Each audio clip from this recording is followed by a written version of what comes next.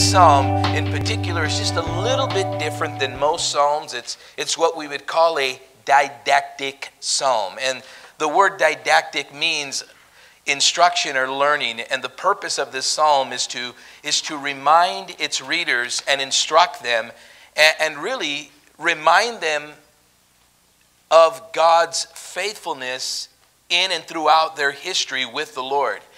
And then it also reminds them of also the time in which those before them faltered perhaps and how God dealt with those areas. So the whole purpose of the psalm is a didactic psalm. It's a psalm of learning, a psalm of instruction.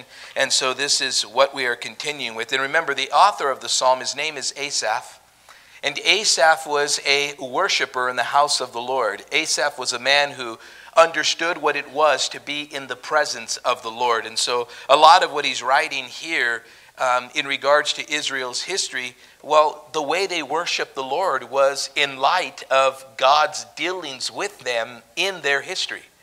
And so they look back to God's, time of perhaps maybe his blessings and his work over their lives, but also they would look back to the times that the Lord corrected them and the times in which God delivered them and the times in which God healed them and God provided for them, but also in the times in which God chastened them and corrected them.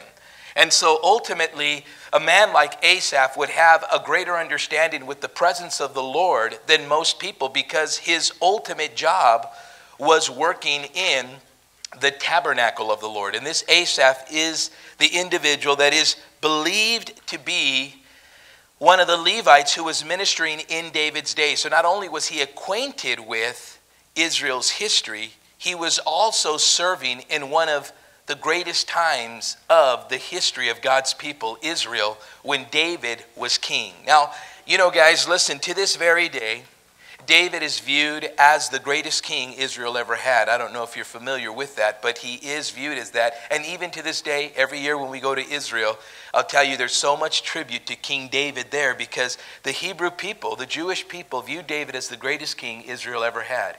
And in the last days, David will rule. As he comes and rules and reigns with the church during the millennial kingdom, David will rule and reign again in Jerusalem at the second coming of Jesus Christ. What a remarkable thing.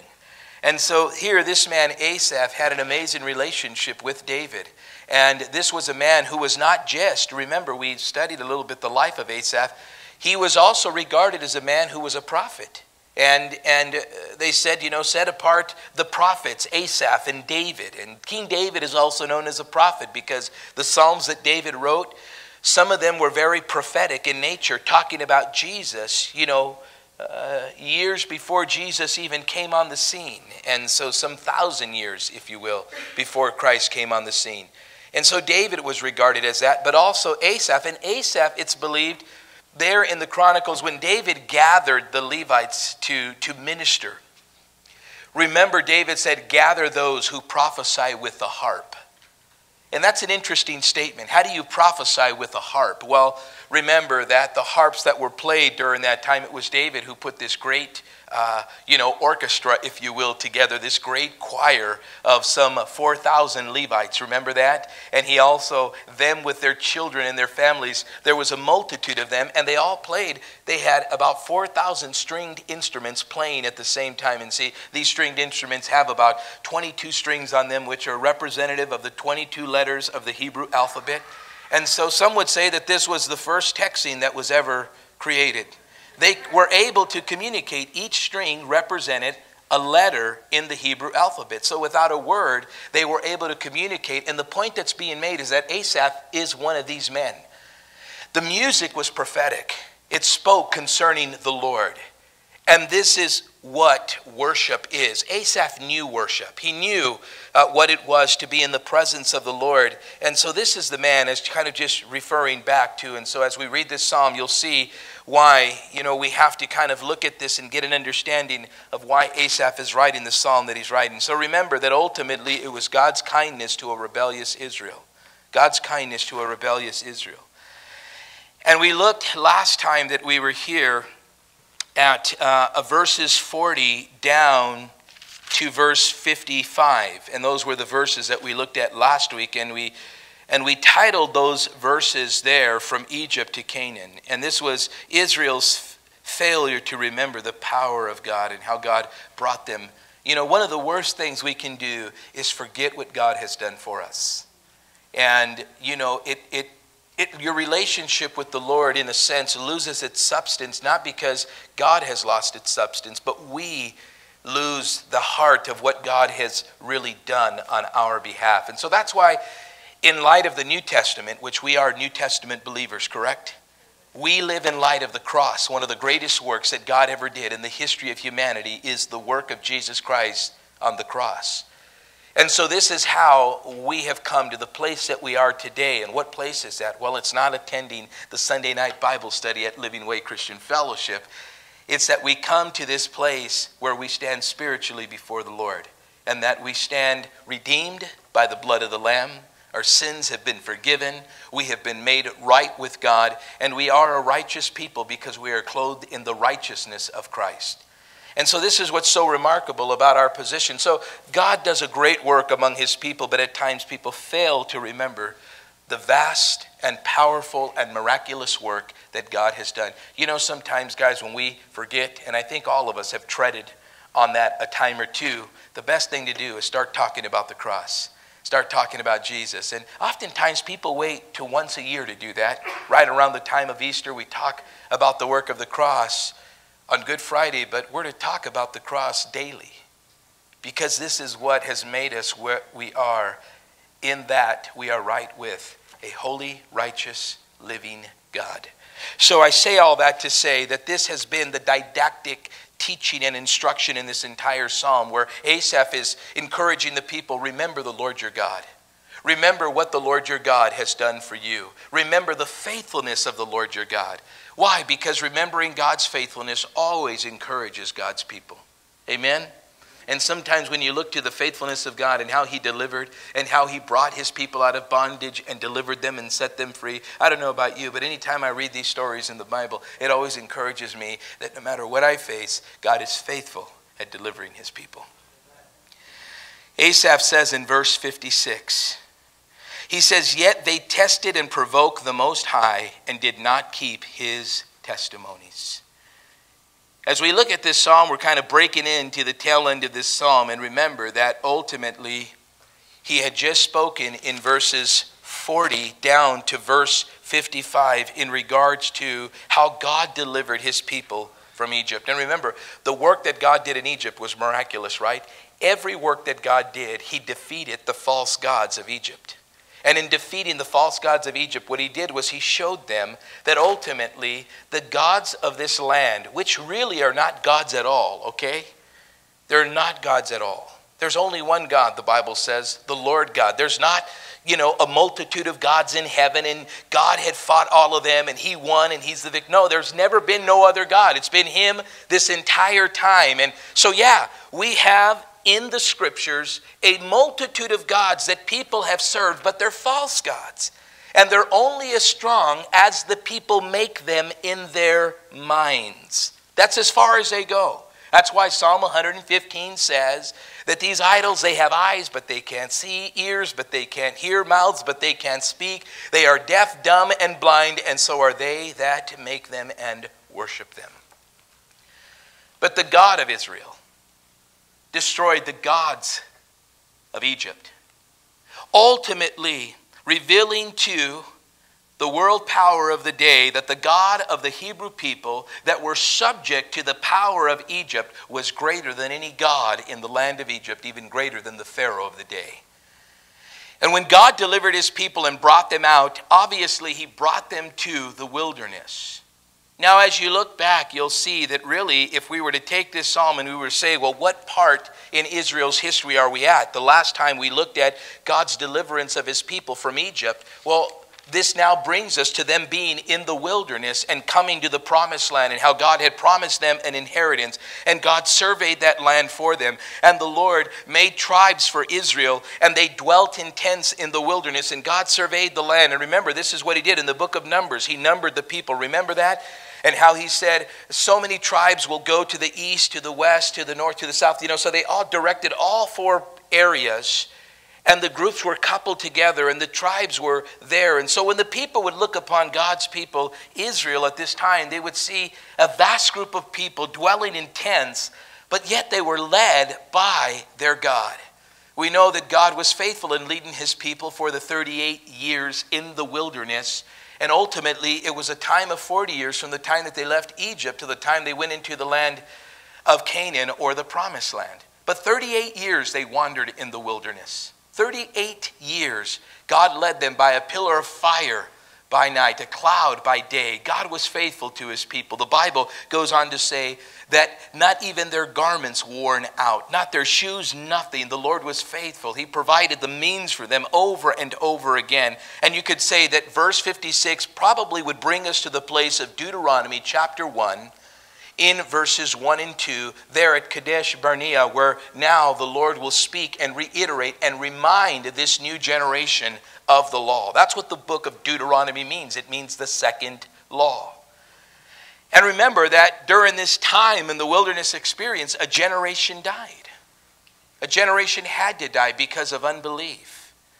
And God was raising up a new generation, and Joshua would be the leader that God would use to lead this new generation into the promised land. But notice that even the generation that Joshua led, guys, listen, after about the second and third generation, by the third one, that generation was committing the sins of their ancestors over again. And so ultimately we'll see here how the Lord dealt with his people after all that the Lord had did for them, after the Lord, how he allotted them an inheritance, it says in verse 55, by survey, and made the tribes of Israel dwell in their tents. And notice that the Lord was clearly working among his people. It says, yet they tested and provoked the Most High. Listen, when you look at verses 40 down to verse 55, you'll see everything the Lord did for them. We already went over this last week. But in this last section of verses 42 through 55 that we're looking at tonight, we see the Lord showed his faithfulness. And in verses 42 through 55, tonight in verses 56 through 72, the Lord shows his faithfulness once again. And after all that the Lord had done for them, the Bible says here in the middle of verse 56, and did not keep his testimonies. Once in the land of Canaan, or the land of promise, the people failed to keep what God instructed them during their time in the wilderness. Remember, it was in the wilderness where God gave them what? His law. He gave them his oracles. And God didn't give his oracles to no other people but the people of Israel. They are the only people, the group of people on the face of the planet that were given the very oracles of God. That's why when you read the book of Hebrews and you see in the New Testament, they were a group of people that had a special place on this earth. Why? Because these are the people that God chose to give his name to, if you will. And not only his name, but his word. And so Asaph is saying the very same people did not keep his testimonies, but turned back and acted unfaithfully like their fathers. They were turned aside like a deceitful bow. Now, think with me for a moment. For 2 generations, the people obeyed, I guess you can say. But the third generation began to repeat what their ancestors did. And we see that it was in the time of Joshua that we begin to see this begin to start. Yes, God gave them victory and favor as they went into the promised land. But it wasn't much longer there that the people turned to idols and begin to worship the false gods of the Canaanite people. And notice what we see here. It says that they turned back and acted unfaithfully. This is a didactic psalm. In other words, what Asaph is saying is, listen, wisdom is that we don't turn back and deal unfaithfully. You know, think about this for a moment as the story begins to build up. Consider this as the term that he uses. He says, they turned aside like a deceitful bow. What good is a bow that cannot be trusted? It's useless. And in Psalm 78 and verse 9, we see the term of a bow also being used. But this topic of a deceitful bow has been brought up also in the book of the prophet Hosea, chapter 7 and verse 16. In Hosea chapter 7 and verse 16, it has the same idea of really being a bow that is inactive and unreliable, useless. In other words, it could be used for nothing. And this is exactly what the people have brought themselves to when they turned back from obeying the word of the Lord. And what did this do? Well, they provoked him. They provoked the Lord. They provoked him to anger with their high places. High places is always the altars that are not to the Lord, but to false idols. So they provoked the Lord by worshiping the idols in the land rather than utterly destroying them, because ultimately, what did those idols do for them? Those idols didn't bring them out of Egypt. Those idols didn't deliver them from the circumstances and situations that they were in, but yet this is what they reverted to and began to worship these idols, and they forsook the Lord their God. They forsook what God had did for them. And so they become like a deceitful bow, and it is deceitful. But it's also useless. And so we see here that they provoked him to anger with their high places, with their idolatry. You should circle that. Idolatry, guys. What is idolatry today? Well, you know, some people think that an image and an idol is idolatry. And to a degree, yes, that is the common reference to idolatry. But idolatry is anything that takes the place of God in your life. Some people have asked the question, am I an idolater? Well, you're the only one that can answer that question. You might say, well, what is idolatry? How can I know if there's idolatry in my life? Listen, the thing that consumes your time more than your relationship with the Lord has become an idol to you.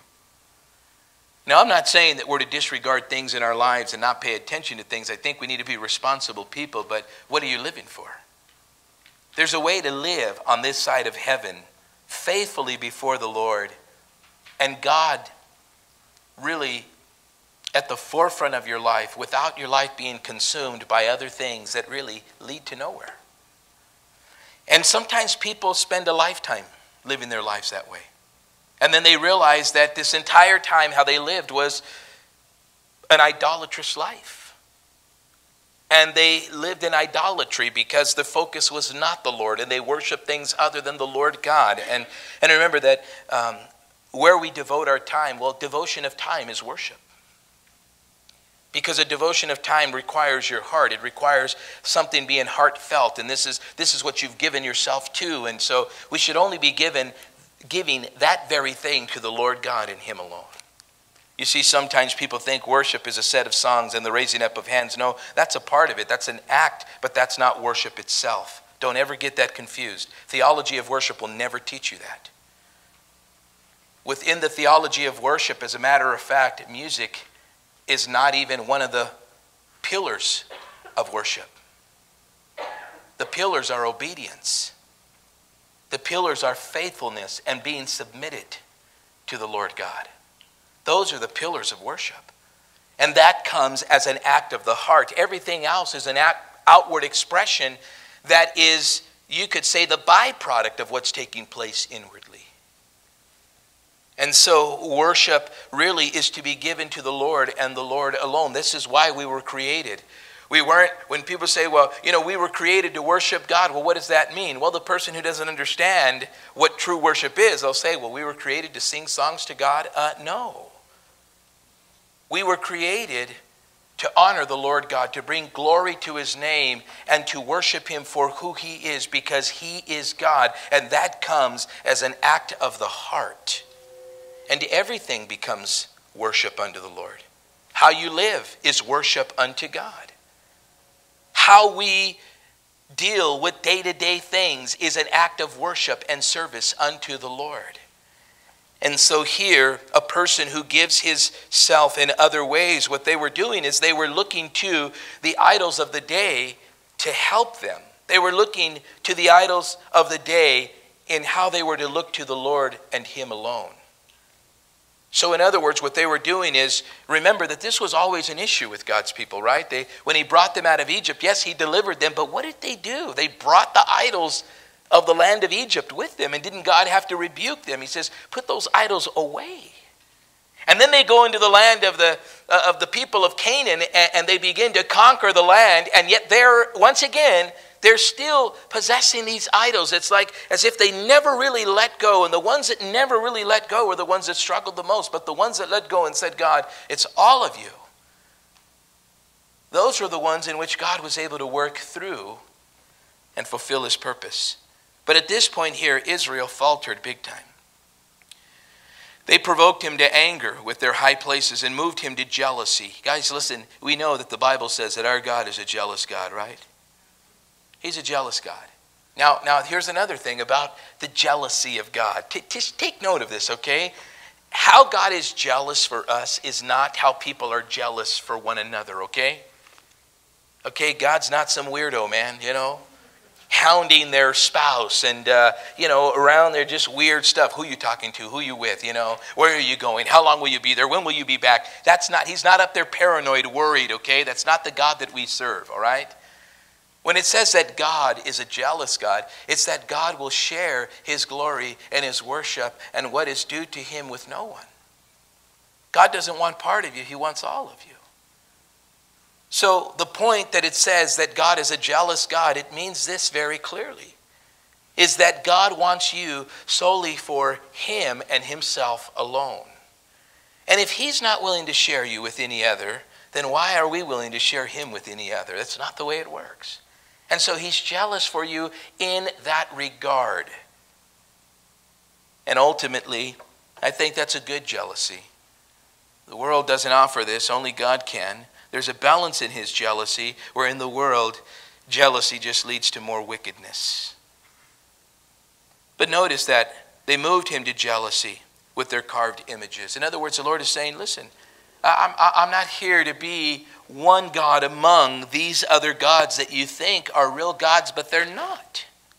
How do you get a person to really understand that what they're doing is wrong? I mean, ultimately, listen, sometimes you just want to, beat people over the head and be like, man, listen, think about what you're doing. Think about what you're thinking. But sometimes you just can't do that. And ultimately, God will deal with these people the way he's dealt with his people in his word. It still continues today. But I'd rather get it before the Lord has to deal with me. And so sometimes it's always wise to listen and pray as to what you might be doing or getting yourself into. Ultimately, at the end of the day, this is what I always tell people. You're going to do what you want because your heart's already set on it. One of the biggest lies, even I've seen in this church and even among leaders in this church, and I say this truthfully because I see it, is that they lie to themselves in thinking that what they're really doing is wisdom and it's of the Lord, and it's not. But how do you get them to hear perhaps what the Lord is putting on your heart to say, yeah, it's not wisdom? Oftentimes they have no desire to hear. You can't force someone to hear. You can't force someone to obey. Obedience is an act of the heart. They're either obedient or they're not. They're either hearing from the Lord or they're not. There's no in between. Well, maybe they are, maybe they're not. No, it's either yes or no. And how do we hear from the Lord? Not because it feels good or, I got the goosebumps, man, or I just know it's right. Or you know what, it just happened on this day, in this year, this happened. No, listen, God's not into all that weird stuff. So what is God speaking to you through his word? Through his word. You see, it was his oracles that he gave to his people. If God, a holy, righteous God, gave his people his word, it's for the purpose of obeying his word. Allowing that very word to be the direction. What they did was they said, Lord, yes, you gave us your word, but we like what these idols are saying to us. What were these idols saying? I mean, the Bible says they have mouths, but they don't speak. They have eyes, but they don't see. They have ears, but they don't hear. It's interesting how you can conjure up something that doesn't have the ability. So many people do it. So many, like in this case here, we're not talking about heathens here, guys. This is a didactic psalm. These are God's children, and they're missing it. Just like today, God's children miss it today, even here in this church. So important for you to look to God's word and say, this is where I'm moved, and this is where I'm led, according to this very word of the Lord. Boy, I tell you, the Christian faith is very difficult today to pastor. It's unbelievable how society has influenced the culture today. Boy, I'll tell you, pastors are preaching and teaching to a very emotional group of people. Bless you. Very emotional. What you see today are more decisions made. In my pastorate of almost 10 years, 95% of the decisions I've seen made in my pastorate have all been emotional decisions. The rarity today in my pastorate is when somebody comes to me and says, this is what the Bible says, this is what the Lord instructed me to do, so I'm going to do it. Very rare. And when I see it, it's like, do it. I mean, that's God speaking to you. Do it. But usually it's decisions are made by how we feel. It's made according to the feeling at the moment. Well, and remember, that's one of the lies of the enemy. If it feels good, do it. Not everything that God calls us to do feels good. Anytime God is working in you because he's dealing with your flesh, it's never a good feeling. It's a stretching, right? And the Bible says that your heart will deceive you. Your heart, Jeremiah 17:9 says, is deceitfully wicked. Think about that. So you can't trust your heart. How do you know? Yeah, I just feel it in my heart. Ooh, whoa, wait. How many mature even tell me that? It's like, hey, pastor, bro, I feel it in my heart. It's like, you are crazy. Like, you know what? Hey, what? You can't force someone, right? People are going to make the decisions they want to make, and so be it. All you can do is just say, Lord, I pray for them.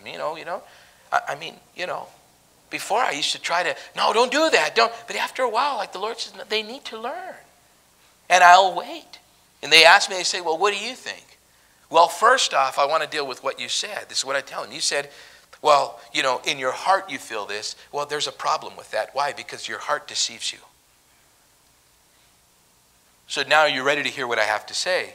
Well, yeah, okay, I'm going to tell you. You don't have to listen, but here it goes. You ready? You're wrong. You need to get back, refocus, pray, get in the Word of God, and let the Lord speak to you. But the hardest thing is that from now until God speaks to you, your biggest battle is you've already vested so much into your emotions, it's going to be hard for you to hear from the Lord. So your battle now is to get out of this emotional feel type of relationship you have with God and get back to the white and black relationship with God, right? Isn't that what it is? There's no gray with the Lord. It's either white or black. It's either yea or nay. It's what the word of the Lord says to do or not to do. That's what it boils down to. And so ultimately, at the end of the day, what is it that drives and leads a person? What is idolatry is when we exchange what God has given us to be the very means by which we live, and we replace it with something that has the idea of wisdom, but is not wisdom itself. It has the look of power, but is not power itself. It has perhaps even the name God, but it's not God itself. This is what idolatry is. And the wisdom that the world offers you guys is another idol. We call them ideologies or ideologies that people have. But that's what they are.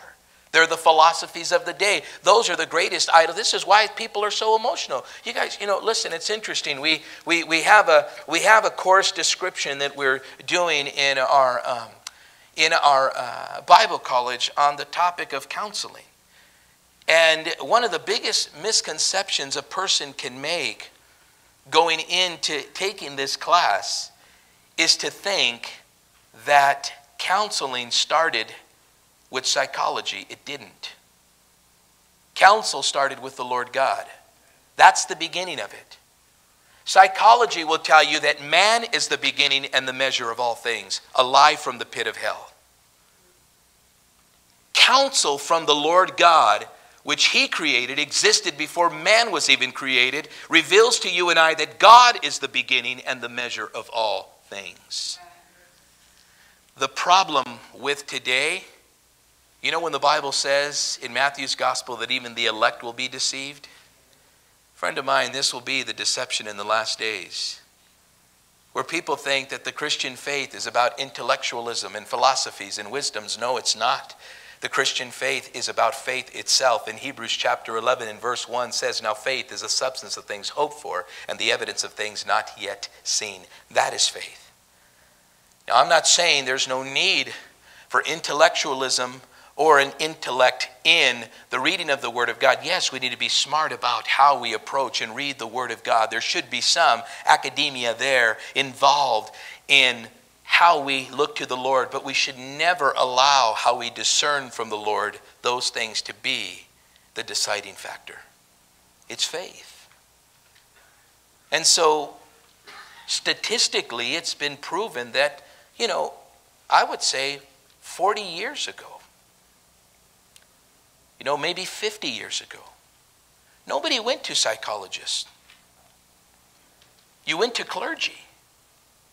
You went to pastors for counsel. They had to deal with all kinds of stuff. Why? Because everything that this world will deal with, and some people say, well, this age is different. No, listen, friend of mine, now you're like the scoffers of 2 Peter that say everything is uniform. Now you're involved in uniformitarianism, which is a false deception of the enemy also. Everything is uniform. It's been as it's been since the beginning and all this. No, listen, that is not the case. That's not what the Scriptures teach us. But ultimately what you find is that idols are a work of the enemy to distract you from hearing from the Lord. And you'll never hear from the Lord. The Bible is not saying that you can do whatever you want. Ultimately, what you do will produce fruit. And for the believer, Jesus said in John chapter 15, he says, you didn't choose me, I chose you, and I appointed you that you go and you bear fruit, and that your fruit should remain. The fruit that you produce with the Lord remains. The fruit that you produce from the bad ideologies and the philosophies and the wisdoms of the day, the idols of the day, will be bad fruit. It's never good. Let me give you guys an example from a man who's not an educator. I have the education of a GED, and I got it when I was in prison. I went to the 9th grade. It's as far as I made it in school, and didn't even finish the 9th grade. Barely finished the 8th grade. I don't even think I did. I don't know why I was bumped up to 9th grade. But anyways, that's my education level. But what I've seen throughout the years, I'll tell you guys this. I had to sit with a shrink, and I remember them diagnosing me with multiple personalities and schizophrenia because, I was a drug addict. And, so here I am in prison in a pill module. You don't go to a pill module in prison unless they think you're crazy. And what I realized there is that a majority of these people, yes, to a degree, some can be sick because we live in a fallen world, but ultimately, they just need to be delivered by the power of God. Amen. And it's true. God has the power to deliver. But the false ideologies of the day is that God can't deliver because they confuse. You see, there are times that God heals and there are times that he doesn't heal. And God didn't heal every person in the Bible. Some of these ailments and infirmities served God's purpose in other ways, but the world will tell you, we see, well, religion can't help you if you're crazy or you need therapy and you need a psychologist, and we need to get down to the root of it. And even churches have bought into this false teaching. They call it deliverance ministries. You ever heard of that? That after you get saved, they believe you could still be demon-possessed, and they have services that focus on you being delivered after you've been delivered. Doesn't make sense. See, I'm more old school with it, right? If somebody tells me this person's crazy, they're out of their mind, they're talking to their this or that, they're crazy, they need a shrink, and then they're bipolar or they're multiple persons, they're talking to this or that. When they tell me that, the first thing that comes to my mind, man, we just need to lay hands on them and cast a demon out. I'm just that old school. And I will go. If I'm given the permission and the ability, I'll go. I'll say, let's do it. Let's lay hands on them. Let's get them delivered and set free because God has the power. I'm not going to sit there and be like, well, what brought you to this place? It was sin, man. I know the story. Genesis chapter 3. It came into the world, and man has been dying ever since, and God provided the way of escape through his son, Jesus Christ. I will not in no way ever buy into the philosophies of this day because all it did for me was send me to prison. That's it. That's it. Wasted years of my life because I thought the world knew it. But it didn't. It didn't. And the most secure and sound thing I've ever done in my life is accept Jesus as Lord and Savior.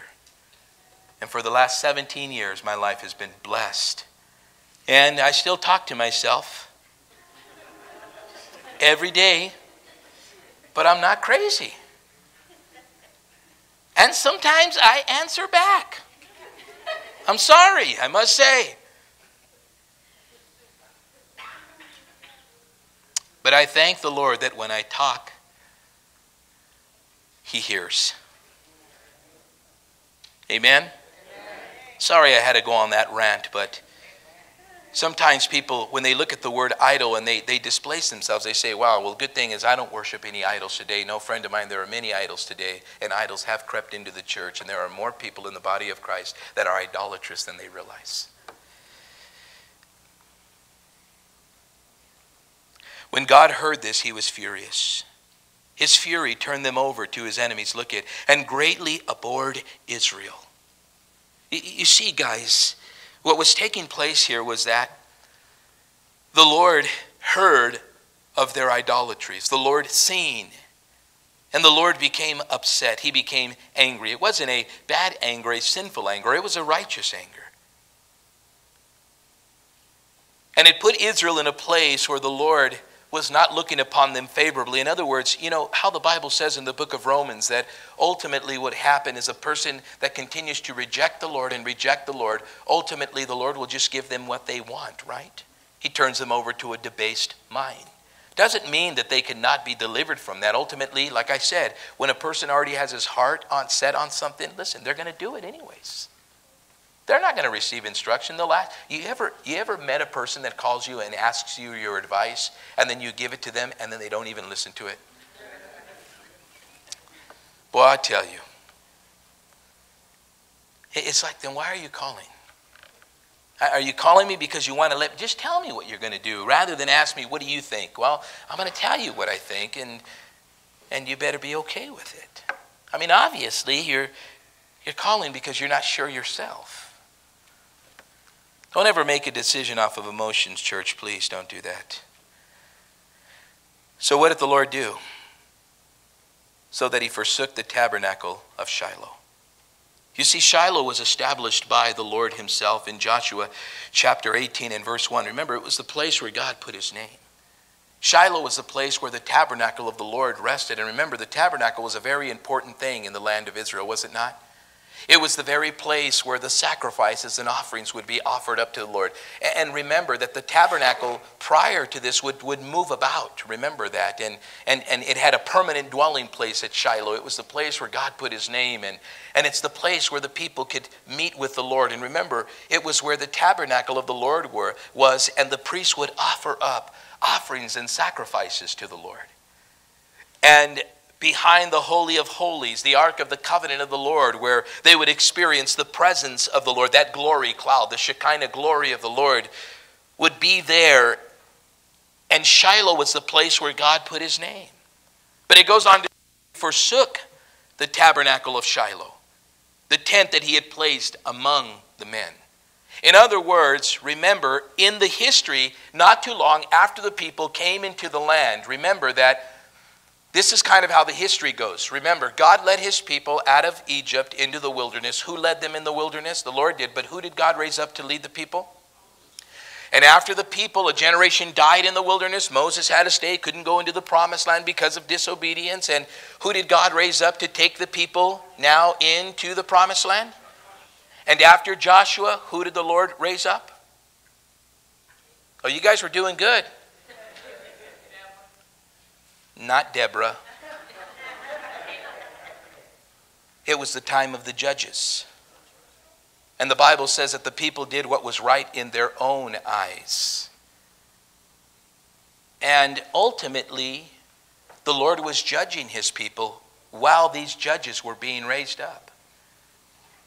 And it was a difficult time in Israel's history, because the people were doing what was right in their own eyes the entire time of the judges. And after the judges, who was next? Wrong. Wrong. The priests and prophet Samuel himself. And he led the people. And then it was after Samuel, the prophet of the Lord, that ministered as priest to the people. The Lord raised up the kings. And then what you see, ultimately, God working among his people in this way, when God removed himself from the tent that he had established in Shiloh, it was during the time of what priest? Eli. Remember the story in 1 Samuel. When the Lord had been among his people, but yet his people over and over did what was right in their own eyes. And even Eli was a man that the people did not respect. And Eli's sons were men who were deceptive. Men who were abusing God's people at the tabernacle in Shiloh. And ultimately we see that the Ark of the Covenant of the Lord was lost by Eli's sons in battle. 1 Samuel chapter 4, verses 20 through 22. And remember that Eli, when word got back to him that the Ark of the Covenant was lost to the Philistines, because here's how the story went down. You see, before, when the Ark of the Covenant of the Lord was created, that became the very place where the mercy seat was. Offerings would be offered up and sacrifices would be offered up.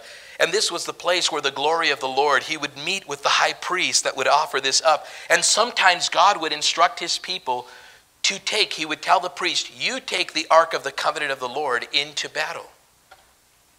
And remember that this is what they would do. They would take the Ark of the Covenant of the Lord first, and the priest would go, and then the army of Israel would follow behind. And what were they constantly seeing over and over as they were going into battle? What was it that they were looking at? They were looking at the Ark of the Covenant of the Lord. And ultimately, it was reminding them that God would be victorious on their behalf in this battle. So their eyes were, so now by the time that Eli's sons were in the mix, listen, their hearts were not right. There was many issues with Eli's sons. The problem was that Eli was a bad father, a bad leader, because he never corrected his sons. And the people lost all respect for Eli. He was letting his sons sin and sin against God's people. And they abused the authority and the position of their father. And Eli never corrected them, ever. Samuel fell into the same thing later on in his life too. And ultimately, at the end of the day, because Eli, for whatever reason, didn't want to correct his sons, well, it led to their own demise, even his demise. And so what did his sons do? We need to go fight these Philistines. Okay, well, let's go. Let's take the Ark of the Covenant of the Lord. I mean, hey, it's been taken in battle before. The only difference was that before God instructed the people to do it, in 1 Samuel chapter 4, God never told Eli's sons to do it. What they relied on wasn't that it was their point of faith. No, it wasn't. They relied on methodology. And they felt that this method would win the battle. What happened? They took the Ark of the Covenant of the Lord into battle and they lost it. And the sons were killed. And their dad heard that the Ark of the Covenant of the Lord was lost in battle. And the Bible says immediately he fell over and he died. And then his daughter-in-law, who was pregnant, when she heard that the Ark of the Covenant of the Lord was lost in battle,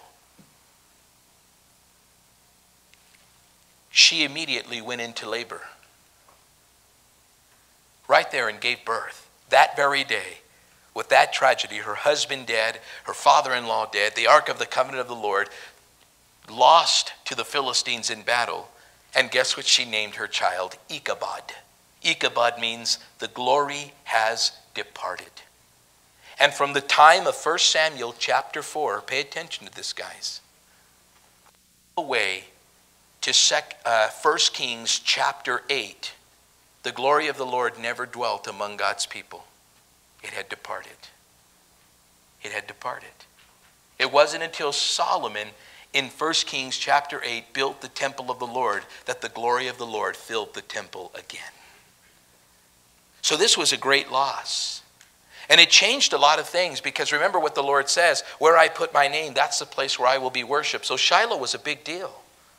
Shiloh was a big deal. Now, there's a lot more to this story. Obviously, there's rich history here, but I'm trying to give you guys piece by piece and bit by bit, so that way we can kind of get an idea. And he goes on to say here in verse 61, and delivered his strength into captivity and his glory into the enemy's hand. What does it mean here? That he gave his people over to the enemy. The enemy was able to possess God's people because this is what God's people really wanted. They weren't trusting the Lord God for their deliverance. My question tonight is, are you trusting the Lord God for your deliverance? Are you truly looking to the Lord to deliver and to help you and to set you free and to do a work in your life? Are you truly looking for the Lord to fight on your behalf? Or are you relying in methods? Relying in emotions or wisdoms of the day or philosophies of the day? Or are you truly looking to the Lord God and saying, Lord, the battle belongs to you. And I'm going to trust you. And I'm going to remain firm in my faith. And I'm going to receive the instruction of Asaph here in Psalm 78, the didactic psalm. Yes, I will receive this instruction and I will learn from it. And look at what else he goes on to say here. He also gave his people over to the sword. In other words, what did he say? Not only did they lose the ark of the covenant of the Lord, but many people died. Not only was the glory of the Lord gone, but people lost their lives. And was furious with his inheritance. He's talking about Israel.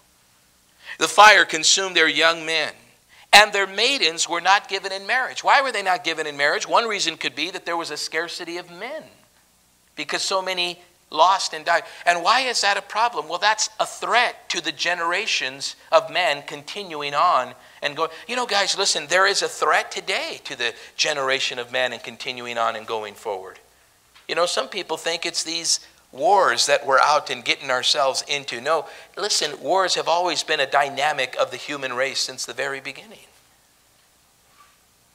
And that's why the Bible says in Solomon's wisdom, he says there's a time for war and a time for peace. I mean, these times are there. Now, listen, I'm not for every single war, but I am for defending the freedom and the liberties of people, and I'm proud of what this country has been able to do. Whether it's been frowned upon by others, at the end of the day, only God is the judge. But notice something. I don't hear anybody complaining when our young men are giving their lives for the freedom that we have to preach the gospel without restraint. Some have given their lives for me to preach over this pulpit tonight. So you don't ever treat the teaching of God's word lightly, not only because it's God's word, but blood has been shed. Not only the blood of Jesus Christ, but the blood of men and women. And many that have been martyred for the faith.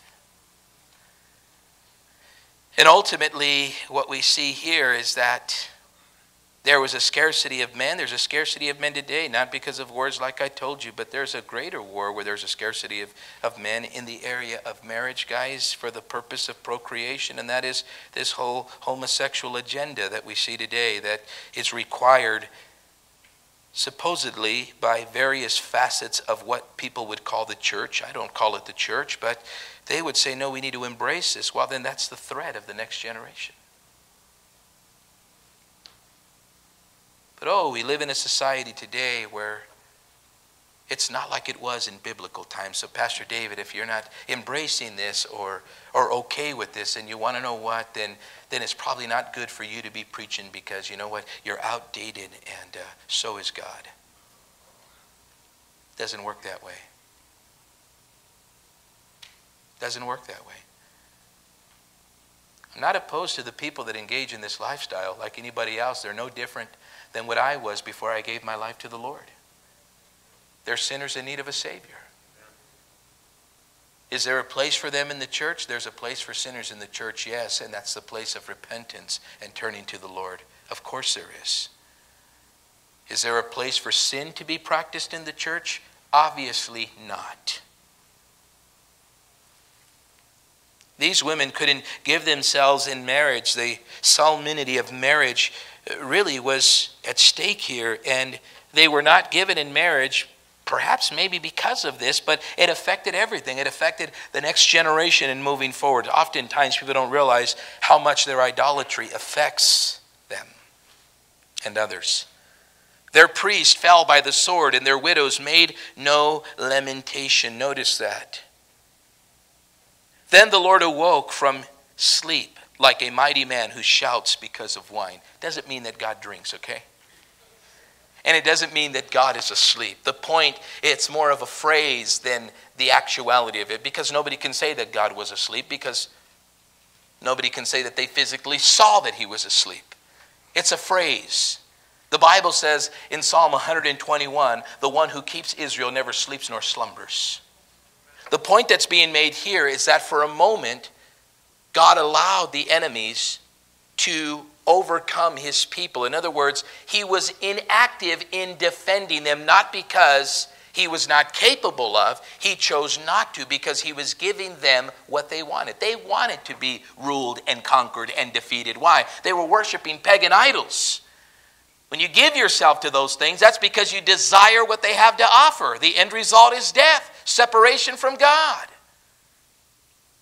And what I love about the goodness and the grace of God is that he never forces himself upon anybody. Fine, if that's what you want, so be it. And it doesn't mean that if you pursue those things that you could never come back to God. He's full of mercy, he's full of grace, and he's full of love. Yes, come back. There's always hope because of who God is. He is hope. But what it means is that now God is saying, okay, now it's time for me. Because it would seem that from the point that he was dealing with in verses 57, 58, 59, 60, 61, guys, 62, all the way here to 64 was a generation. And now a new generation has arisen from verses 65 and on down. And so now what is God doing? Doesn't he always deal with every generation differently? He gives every generation an opportunity and always warns the next generation to not visit the sins of their fathers. And the Bible says that his mercies are new every day. Isn't that awesome? You know, ultimately at the end of the day, guys, God could have easily been done with his people, but he didn't. He continued to give them chance after chance after chance. We serve a God that is so gracious, so good. Amen? And I love that about the Lord. Man, I don't know about you. Maybe you haven't. I don't know if you guys have this problem, but I've blown it more than once. You probably haven't, but I have. And I thank the Lord that he's gracious and he's abundant in mercy. And he's abundant in love and grace. And I'll tell you, sometimes it just humbles me. And I think to myself, Lord, I deserve none of this. And he's not up there saying, yeah, you know what? You don't. You really messed up, but I'm going to go ahead and forgive you. God's not even like that. We're like that, but the Lord's not like that. His mercies are new every morning. He scatters our sin as far as the east is from the west. You know what I love about that verse? Does anybody like that verse? You know what's so amazing about that verse? He could have said he scatters our sin as far as the south is from the north or vice versa. But both of those directions have a north pole and a south pole. They have an end to them. East and the west doesn't. It's continual. It's forever. And that's the whole picture, that he scatters our sin as far as the east is from the west. How far is that? No man knows. But it's far. And if they're scattered that far, then ultimately God remembers our sins no more. Amen? And so God, the phrase will say that God woke up, but he wasn't asleep, okay? And now his attention in fighting for his people, the Lord, with a new generation, fought back the enemies. And who was that new generation? David. Didn't God do some amazing things under David's reign? Did he not? Guys, listen, here's what's so amazing about David's reign. David defeated the enemies of the Lord. And you know what David did? David always took it personal. Oh, he did. He didn't take it personal when people messed with him. He proved that in his fleeing from Saul. If he would have took it personal, he would have killed Saul. What David took personal is how people spoke against his God. When David saw Goliath, remember that? Awesome story, right? When David saw Goliath, you know what he said? He says, who is this uncircumcised Philistine that defies the Lord God of Israel? He was a kid. And here you have grown men in an army rattling at their knees. They're clacking. And this one man named Goliath had them at bay up on this ridge on this mountain. Their king, Saul, was fearful. You know, typically the king is supposed to lead people in battle. Saul had no desire to fight Goliath. And David, on an errand from his father to go and give sustenance to his brothers that had been on the battle line for a period of time. Remember what the Bible says, that Goliath taunted the people of Israel for 40 days and 40 nights. And he would come out every day. Come on, let's do this. None of them wanted to fight. David all of a sudden goes and he comes during one of these episodes where Goliath is taunting. And David's like, it's like, you're taking something, you're looking, you're like, what's going on over here? It's exactly what David did. And his brothers are like, get out of here. We know what you're over here for. And he's like, what are you talking about? Who is this uncircumcised Philistine that defies? We know what he's doing, David. Just go, get out of here. And they tell David, this is what the king's offered. David's like, I don't care about the offer. What I'm concerned about is that this man is speaking against the God of Israel. So let me go talk to this king. And David goes and David says, I'll fight Goliath. The king says, look at you. He's just a kid. The Bible says he was a ruddy little boy. And ultimately, what David was, it wasn't David's willingness. Some people say, well, I'm willing to do this, I'm willing to do that. Yes, are you willing to do everything God's called you to do? That's what was so special about David. It wasn't David's willingness, it's what David believed and knew about the God of Israel. I mean, talk about inexperienced from the vantage point of warfare and battling. When Saul says, well, this is probably a little bit too much. Oh, no, it's not too much for me. You see, I'm a shepherd. Probably like, you're not even a warrior? No, I'm a shepherd. And I take care of my father's sheep. And sometimes when I'm out there, if a bear or a lion comes and steals one of these sheep, the Lord gives me the power to go and take that lamb back from the bear or the lion. I've destroyed both bear and lion with my own hands by the power of God. And all he was saying was, I'll do the same to him. Well, go ahead and go. Okay, so what did Saul do? Saul tried to get his part in there, put my armor on. It's hanging over David's hands. Saul's boots probably reached all the way up to David's thighs. He didn't have anything really. It was too big for him. The Bible says he couldn't even fit in it. It was just way too big for him. Couldn't walk in it, couldn't move in it. And ultimately, David says, I don't need this. And when David spoke to Goliath, remember what Goliath said? You come to me with this little slingshot. You come to me like a little kid, with sticks. He say, this is embarrassing.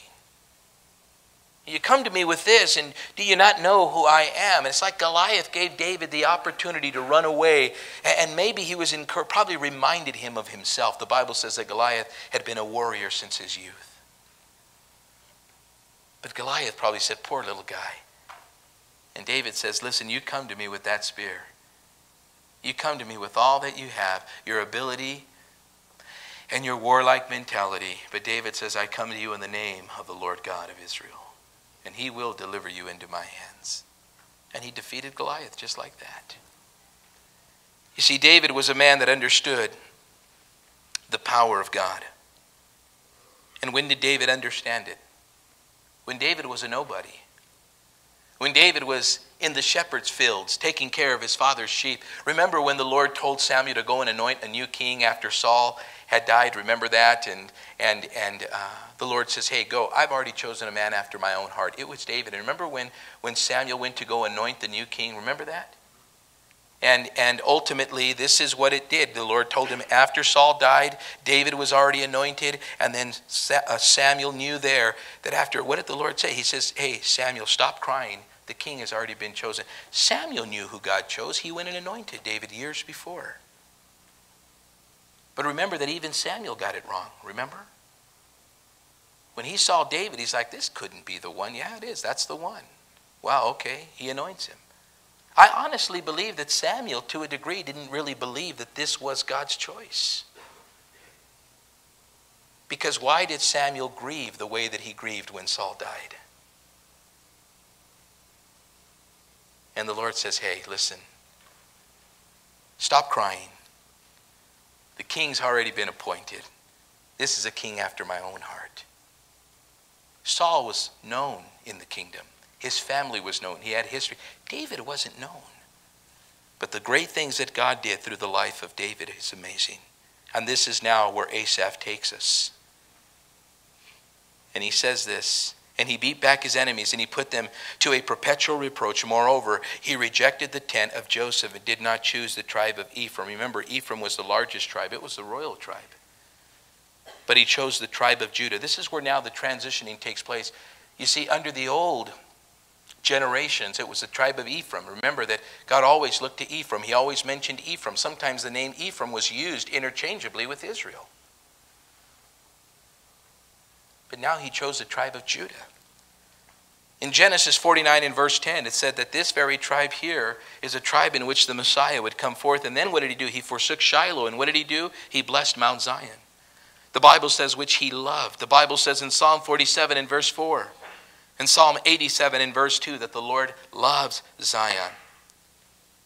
And he built his sanctuary like the heights, like the earth which he had established forever. He also chose David, his servant. In 1 Samuel chapter 16, you see the anointing of David. And he took him from the sheepfolds. David was a shepherd of his father's sheep. You see, the Ark of the Covenant in David's day was lost. It was among the presence of the Philistines for a season, and then was moved to a land or a place called Nob there in Benjamin. And David would be the one that would take the Ark of the Covenant of the Lord and bring it to Jerusalem. And what's so interesting is, remember that Jerusalem, guys, was a Jebusite city. Shiloh is where God put his name, but David conquered and defeated this Jebusite city that sit upon a hill, and David made this the very capital of Jerusalem, and the Lord honored it, and now the name of the Lord was no longer in Shiloh, but was now in Jerusalem. And you know what's interesting? At the end of David's life, not only was David the one who captured this Jebusite city and made it the capital of Israel, he made it the center of Israel, and God honored it. But another thing happened. At the end of David's life, in 2 Samuel, you'll see in chapters 23 and 24, David committed a horrible sin. That's the second greatest sin in David's life. The first was with Bathsheba. Cost the lives of 5 people. His second sin cost the lives of 70,000 people. And then David had to purchase a piece of land to offer up sacrifices to the Lord. So he went and he purchased the land of a man by the name of Araunah. Remember that? And he purchased this land. And here's what's so remarkable, guys. You don't understand this whole picture here of what the Lord was doing. God was orchestrating this whole thing. Why is this so important? Let me tell you why. We always hear of the story of Genesis chapter 22 when God asked Abraham to sacrifice his son Isaac, right? It's the first time the word love is used in the Bible. Did you know that? You read through the book of Genesis, you won't see the word love until you get to Genesis chapter 22 and verse 2. And it says, Abraham, take your son, your only son Isaac, whom you love. The first time the word love is used in the Bible is there. And we know the story. He ultimately takes Isaac up there, prepares to offer him up as a sacrifice, and right before he's going to kill him, the Lord stops him, provides a ram. The ram there is sacrificed other than Isaac. And then it says here, now the Lord God knows that you love him and you will not withhold nothing from him, not even your son. Well, that mount that God told them to go to was Mount Moriah. One side of Mount Moriah is the Jebusite city. The other part of Mount Moriah was the threshing floor of Araunah. And during David's reign, he possessed the entirety of Mount Moriah before his reign ended. Why did David do that? Well, through David's lineage, according to Luke's gospel and Matthew's gospel, when you read the genealogy of Jesus, David is within this genealogy. Jesus will come from the seed of David, if you will, from the lineage of David, ultimately to fulfill what God desired to do in Genesis chapter 22. It was a picture of God offering his son Jesus. And Jesus walked the very same mountain that Isaac walked. The same way that Isaac walked it, with the wood on his back. Always remember what the Lord or Abraham told his son Isaac when Isaac said, Father, we have the sacrifice, we have the offer, we have everything here. We're prepared for the sacrifice, but where is the sacrifice? And Abraham said, the Lord will provide for himself the lamb. Remember that? Well, the Lord never provided the lamb in Genesis 22. It was a ram that was caught in the thicket. Where's the lamb? Jesus is the lamb. That's why John the Baptist said in John chapter 1, when he saw Jesus coming down to the Jordan, he said, "Behold, the Lamb of God who takes away the sins of the world." This is what's so powerful about David's story. Asaph is saying, do you understand how gracious and how good and how powerful our God is? He is sovereign. He's completely in control. And let me tell you something. Man can plan his ways, but man's ways come to nothing. God is in control. And even though today the world and its system and its philosophies will tell you that he's not, they'll say your God's asleep. No, he's not. The one who keeps Israel never sleeps nor slumbers. God is sovereign. And I'd rather trust in the sovereignty of God and his ability to do. Why? Because his word has proven to me that our God is faithful.